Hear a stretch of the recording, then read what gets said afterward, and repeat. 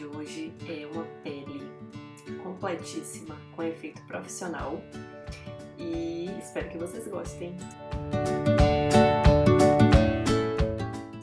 Então, para começar essa pele, a gente começa lá no banho, preparando ela, limpando. Eu utilizo esse produto, sabonete líquido apropriado para o rosto, da The Body Shop, que é maravilhosa essa linha, para quem tem pele oleosa ou mista. E a gente começa massageando o rosto no banho mesmo e depois partimos para o tônico já na sua penteadeira, que ele tira todas as impurezas e a pessoa tá super empolgada, vocês estão percebendo, né? Não sei o que aconteceu comigo nesse dia. E logo depois a gente já vai para o hidratante, porque, gente, a hidratação da pele é muito importante para a pele com aquele efeito massa, aquele efeito super profissional, com um viço bonito. Isso é super importante na maquiagem. A boca também, né, os lábios, é importante estar bem hidratado para não craquelar depois quando a gente passar um batom mate, alguma coisa. E nessa situação aí, não repare, mas meu batom, meu balme estava no fim, né? E aí vocês viram a dificuldade que foi. Também é super importante hidratar a região das olheiras, que é uma região super sensível e onde tem aquelas linhas de expressão, aqueles vincozinhos. Logo depois eu venho com essa água de beleza e aplico em todo o rosto, que já dá uma hidratada. Todo esse passo a passo aí inicial, eu hidrato muito a minha pele.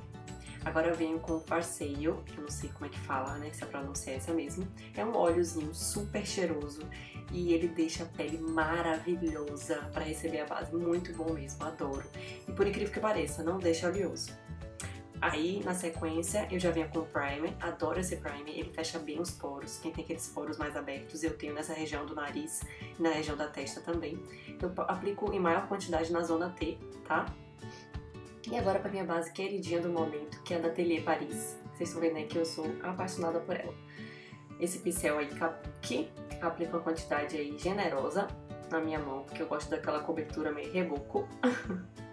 E vou com batidinhas espalhando, começando do centro e trazendo para as extremidades do rosto.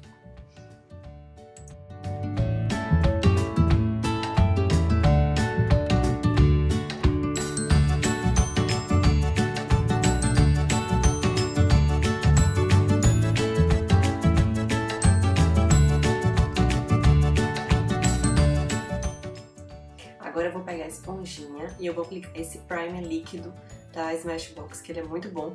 Vou deixar ela um pouquinho úmida, que eu não gosto nem dela muito molhada e nem muito seca. E vou dando batidinhas no rosto pra tirar aquele aspecto daquelas cerdas que ficam do pincel, sabe? Vocês aí que fazem em casa já devem ter percebido que às vezes fica aquelas linhazinhas, aquelas marcas. Logo em seguida eu venho com essa paletinha de corretivo da MAC, que eu adoro.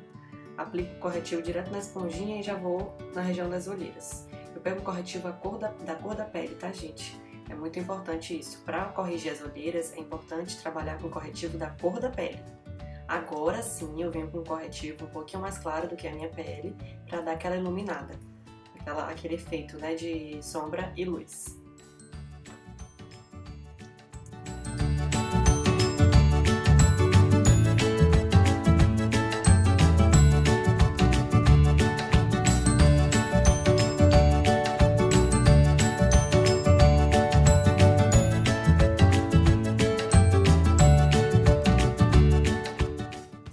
Agora com esse trio aí da Criolan, que é maravilhoso, é um trio de corretivo justamente para contorno.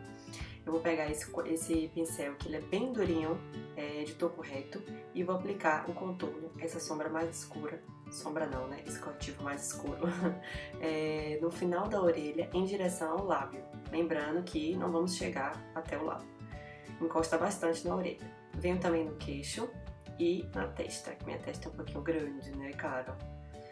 E aí venho na testa e já dou uma espalhada. Agora com o mesmo pincel da base, eu já vou dar uma misturada aí nesse contorno. E venho com o pó translúcido, fininho, para poder selar. Agora eu só vou selar as partes que eu usei o corretivo mais claro, que eu iluminei o rosto, os pontos de luz do rosto. Eu venho com a esponjinha e já vou aplicando.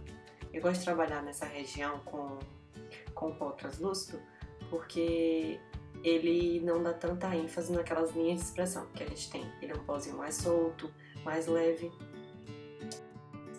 E com o pincel fofão eu passo, tirando todo o excesso do pó translúcido. E agora é a vez de selar o contorno, né? Parte em creme.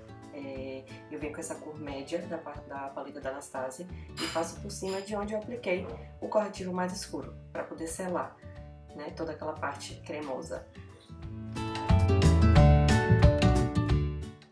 E vocês podem observar que eu não passei o corretivo, né, na região do nariz. Eu gosto do nariz, como o nariz já é fino, eu só devolvo a sombra mesmo para ele com essa paleta de contorno da Anastasia.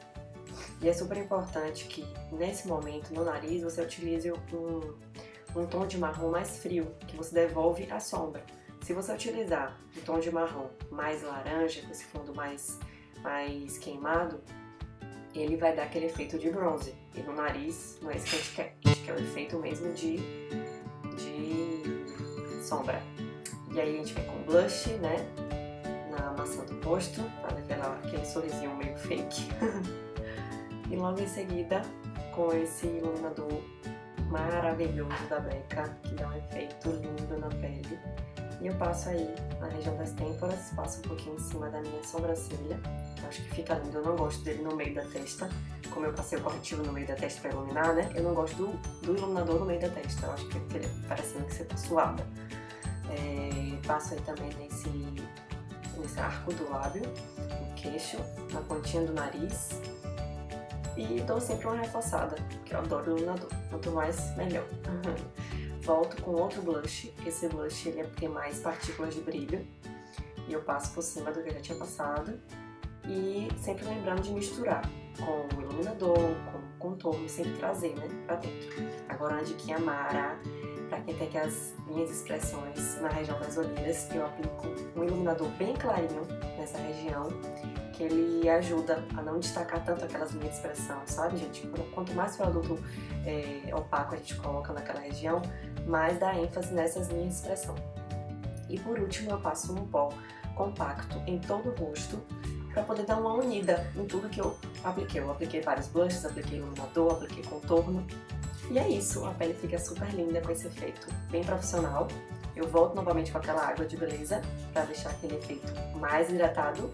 E é isso, um batonzinho, poderia colocar um cílio postiço, um marronzinho nos olhos e você está linda e maravilhosa. Obrigada, espero que vocês tenham gostado e até a próxima!